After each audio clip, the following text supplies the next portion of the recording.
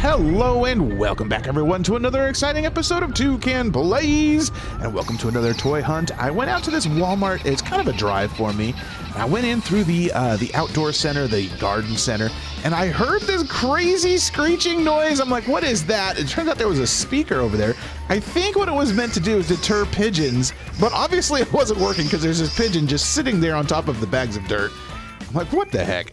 Anyway, so then I go inside and I walk past the makeup aisle, and here is this bright Fortnite display. And I'm like, what is this? It's Fortnite makeup. And I'm like, why on earth would they have Fortnite makeup? Obviously, there is a market out there somewhere. So if you wear makeup and you're interested in Fortnite makeup, hey, leave a comment, let me know. I get over to the toy aisle and I see this mess, and I'm like, oh my gosh, I don't know if it was customers who did this or if it was the store employees just not stocking right, but holy cow, was it ever a mess. I did find some Series 20. There's some big kahunas down here, and that was a pretty good find. I didn't end up picking up any of them because I already had them, but it was still pretty darn cool. Another thing that they had that I have not seen at any of the Walmarts near my house is this neon nitro Gravedigger RC car. I have never seen this before in my life. I did not end up picking it up. I was very, very tempted to. I may actually end up going back and getting it just because it was really cool. Anyway, on to a different Walmart. I found a few more of the Series 31 trucks. Oops, I dropped that one. Including Monster Mutt Golden and Pirate's Curse, which I have not been able to find up until this point. So I finished off my collection of Series 31. I brought them all home, and I enlisted my son William to help me open them all up. I have all of them except for one. You might notice that the food truck there is that's Glazed Machine. Glazed Machine is from Series 29, not from Series 31. I could not find Wasabi Warrior. Hold up there, past Toucan. You actually did find Wasabi Warrior. It just was about a week after we filmed the unboxing video. So I did find, actually I found two Wasabi Warriors, and I think what I'm going to do is I'm going to give away this second one as for the winner of this season's sign-up series. So if you're interested in winning a Wasabi Warrior, make sure that you sign up for our sign-up series. We're not going to unbox Wasabi Warrior just yet. I'm going to wait until the end of the video. Let's continue on with our unboxing of Series 31. Okay, first up we've got Crush Cycle. Now Crush Cycle is I think the Everyday Heroes is what the series was called. Got a little ASMR as he opens the box. Crush Cycle is a garbage truck, and the front, the cab, looks a lot like the others, the ambulance and the school bus, but the back, of course, is a garbage truck. I really like the color scheme, the blue and the white. It just really pops, and the yellow in the back, of course, for the bumper. We got a silver chassis. I gotta get it straight. Silver chassis, black roll cage, blue rims, black tires, white BKT printing on the tires. I like it a lot. Yeah, just a really clean, really nice design. I like it.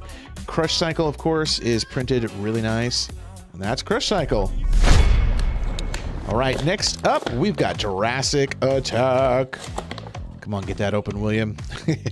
All right, here's Jurassic Attack. It's the standard purple, and I kind of wish they would have, you know, the new, more modern blue Jurassic Attack, the blue and green. But alas, we're stuck with purple. Not that I don't like the purple, I prefer the blue and the green, the more modern blue and green. And we've seen this purple Jurassic Attack all over the place. But you know, overall, it's your standard, you know, purple Jurassic Attack. The printing looks really nice. White BKT printing on the tires. Black tires, blue rims, just like Crush Cycle. Silver roll cage again. I'm sorry, silver chassis, black roll cage. I'll get it straight one of these days. The printing on the back looks great. Jurassic Attack, really, really nice. Really clean and crisp. But again, it's one that we've seen before. All right, next up, Calavera. Now, Calavera is not a real truck. It's only a Spin Master truck. And this version it's kind of like one of those hyper-fueled. It's all pink, and it's hot pink. Calavera is not my favorite truck. I'll admit that.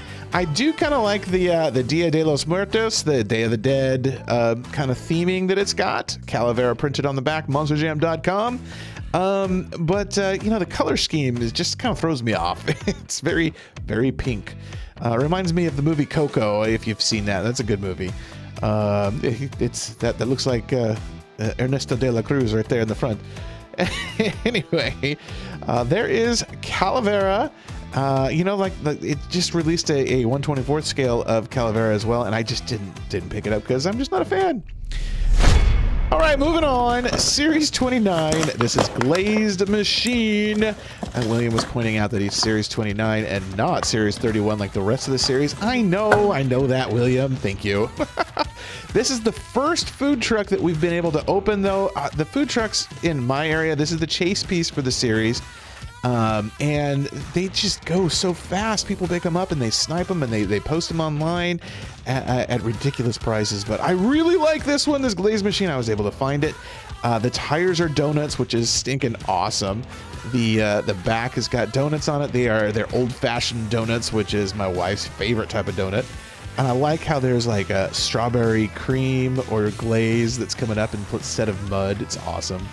So you got that same strawberry cream color for the rims and on the inside of the tires, and of course on the top you got like a little cinnamon roll up there, and then of course you've got the menu board here, the Burnout, Monster Jam filled, tire shine glaze, gas guzzler, oh, Monster Jam fill. I get it. That's funny. Anyway, 1 for $3.99, 6 for $10, 12 for $19. Does the math add up on that? Yeah, it does add up on that. That's pretty good. Anyway, I really like the food truck idea, and Glazed Machine is a pretty awesome truck. I thoroughly have enjoyed unboxing, and it's a hefty truck. I'll tell you what, it is definitely a thick boy. It's heavy, and it works really well. William enjoyed playing around with the menu board. Anyway, moving on. The next truck we've got Alien Invasion.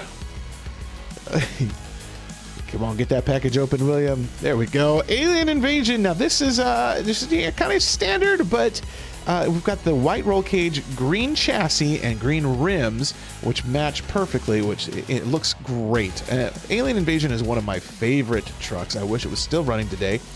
Standard kind of grayish body with the smoky glass top there, and then the Alien Invasion nameplate right there. Now normally there's, you know, lights that are kind of going around it, and that Alien Invasion nameplate is kind of glowing. Obviously you can't do that on a diecast, but you know, it still looks pretty good.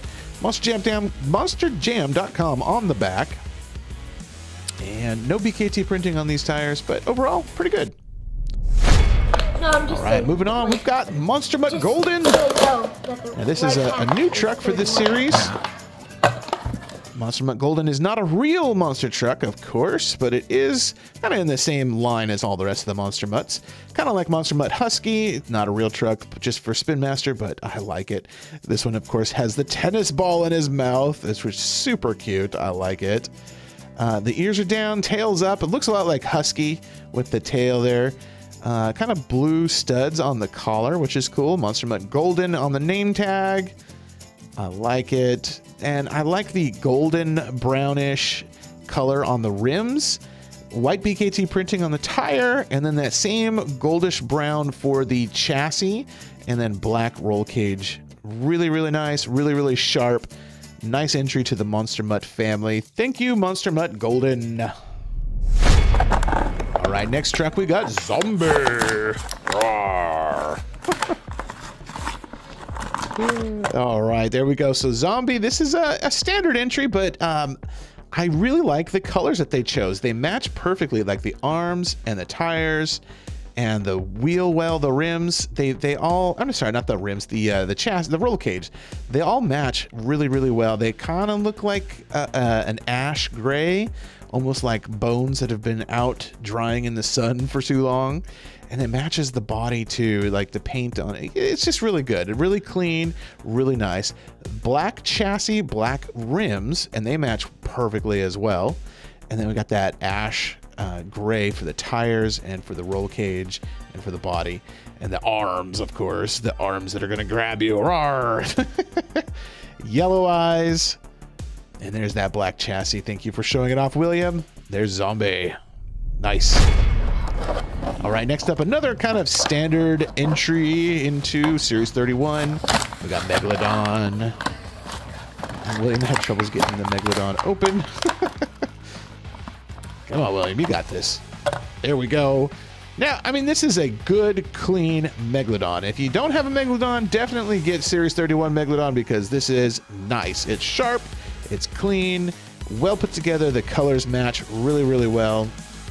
We got the silver chassis, black roll cage, blue rims, which don't really match the body, but it still fits thematically, I think. I think it's the same color blue as Crush Cycle's blue was. The printing on the side is fantastic. It's super sharp. And of course, the Megalodon body. It's the same Megalodon body that's on all of them, but it's really well put together and really nice.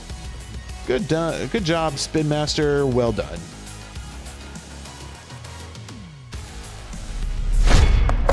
All right, moving on. This is Pirate's Purse, if William can get it open. Now, this one is the phased out series line. Now, phased out has not been my favorite personally. I don't really like it, and this is no exception. The mismatched wheels just kind of throw me off. I don't like it.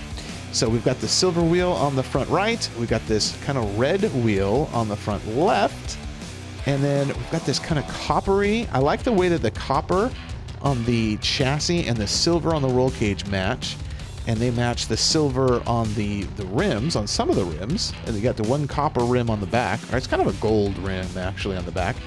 But now that red wheel up in the top left actually matches the bandana on Pirate's Curse very well.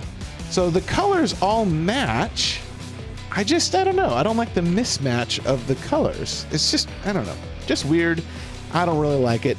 And now, one feature that all of the phased out versions have is kind of this printer malfunction, misalignment with the printer head kind of style. The only way that you can really see it here on Pirate's Curse, though, is right on the face.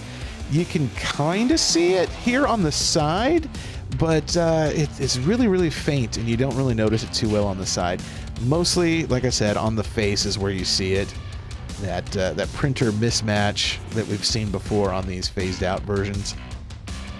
Some people really like it. They make for interesting collector pieces. Something to talk about, I guess, but not my favorite. Goodbye. Okay, let's move on. Let's open up Wasabi Warrior. William was at school when I was unboxing this, so I'm doing this all by myself, and I, of course, didn't bring down my third arm to hold my camera, so I had to do it by myself. Here we go. I just had to put my camera down. Anyway, here's Wasabi Warrior. I really like the style. This is my favorite of all of the food trucks. The waves that are printed on Wasabi Warrior, they remind me of like a Japanese tattoo or Japanese art. The bottom there, the chassis is green, just like wasabi. The orange is kind of like a carrot that would be in like a California roll. On the top, you've got the chopsticks that are going down through all of those California rolls, and all the sushi there on the side. And that reminds me of like a Spam musubi, which is really, really good. If you don't know what it is, look it up. It's good stuff, but it's in the shape of a vehicle, of course. And then on this side, we've got a salmon that is swimming, and then a couple more sushi rolls that are flying around with flames behind them.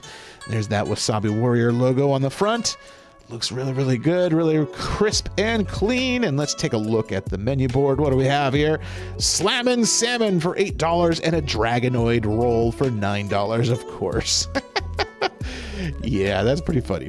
So yeah, again, my favorite of all of them. I love how the tires are like basically little sushi rolls, and just the sushi all around it is really good. My favorite of all the trucks, I think. All right, and here is William with all of Series 31, minus Wasabi Warrior, of course, because, you know, we didn't have Wasabi Warrior when we were recording this. Hey, if you want a chance to win the second Wasabi Warrior, be sure to like, subscribe, and sign up for our next sign-up series for your chance to win. Be sure to check out the video that you see on your screen right now. And hey, we'll see you guys on the flip side. Later!